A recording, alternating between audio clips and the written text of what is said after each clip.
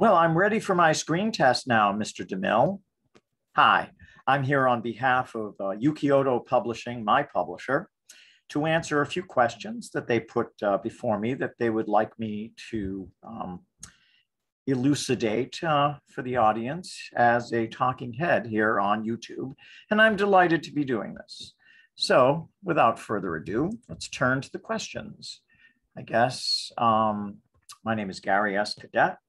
I've been a writer for most of my adult life, which has been considerable.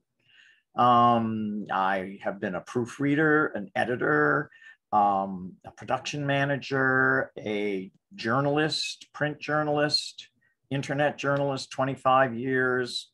I've been a critic and a reviewer. I've written novels, screenplays, stage plays, anything you can imagine, I've written it. And I've done a fair amount and still do a fair amount of ghostwriting. I've never found so much lucrative power in an anonymity, but there you are. So celebrities don't get all the money. I realized I wanted to be a writer when I got out of college, and I realized I didn't want to work all that hard. And it seemed to me a better occupation than taxi driver. So I turned to it, and it turned out to be hard work. It also turned out that I really didn't mind doing it. And so that's how the relationship was forged. I guess you could say I write crime. I write a fair amount of literary fiction, but like William Faulkner and Thomas Hardy and Dickens, there's a lot of crime in what I write, just as there was in some of their more literary novels. Anything from David Copperfield to As I Lay Dying, or Sound and the Fury, or Return of the Native. Anyway, that's me. And I published a novel a few years back with Tor Forge, Macmillan, I think then they were Holtz Brink, and partnered with St. Martin's Press, corporate publishing, Big Five. I got a lot of positive reviews, editorial reviews. I got a lot of praise. I got, the book was optioned, and I got option money, and I was hired to write screenplays out of that. Kind of an odd thing I never thought I'd fall into. And I was also hired by Playboy, and they published my fiction. It took up 12 pages of the magazine, so that's always nice. And now I'm publishing books again, and my first and newest book is being brought to you through Yukioto Publishing, who I think is a tremendous operation, extremely professional. I've had no criticism about anything they've done, and I would publish with them in a New York minute. Okay, so where do I get my information or ideas? The news, all the news I can get. Fiction, novels, philosophical treatises like by such figures as Jacques Ellul or Martin Heidegger. I get a lot of a lot of different stripes of knowledge and written material that I digest and that somehow is poured into my books. I think I've read the height of a small building, maybe a not so small building. I read an average of 3 or 4 books at a time. I also write 3 or 4 novels, pardon me, I shouldn't say that, 2 or 3 novels at a time, usually 3 when I'm in my stride. What do I think makes a good story? William Faulkner said that the only story worth telling was the human heart in conflict with itself. I don't really dispute that, but I don't really think it depends on the story, to be honest. Anyone who's read Marcel Proust and Remembrance of Things Past realizes that there's no plot, there's no gimmick, there's no world building, but he does create a spectacular array of phenomena, writing in his room, in his sickbed after having bitten into a Madeleine, a cookie that caused a mnemonic response. Anyone who's read James Joyce's Ulysses knows that plot is not essential, that story is not essential. And frankly, I don't think publishing, contemporary publishing, really thinks the story is all that important either, because they delve into myths, fairy tales, old wives' tales, anything that's public domain. they do Tarzan if there was no estate copywriting on it. And it's just a matter of business. It doesn't really matter what the story is. You want to catch the reader, you do it through your writing. And if the reader can read your writing and be driven by it, you don't really have to worry about your beginning, middle, or end. And no, the show don't tell idea is best used for screenplays. I know I write them. You don't want to write a book like a screenplay. There are things that novels can do that screenplays can't, and they enter directly into the brain and maybe engage your cogitation. How do I plan out my time? I don't. I write when I feel like it, which, by the way, is the lion's share of the time. If I'm in a terrible mood, or if I'm not feeling well, or if I'm overtired, maybe not. But otherwise, I'm doing it. What do I think is the most challenging phase in the writing process? Well, publishing. Selling your book, no matter how great it is tough. And it's hard to get people to see what you've done and to see it the way that you see it. And it's probably good to have someone on the outside see what you've done. I don't really go by beta readers, but then I've been at it a long time and I pretty well know if I've done something that's junk or not. And I've had publishers and professionals agree with me. So getting it published, and then of course promotion and sales. But really, this is something that the self-publishing phenomenon has saddled, more professional writers with.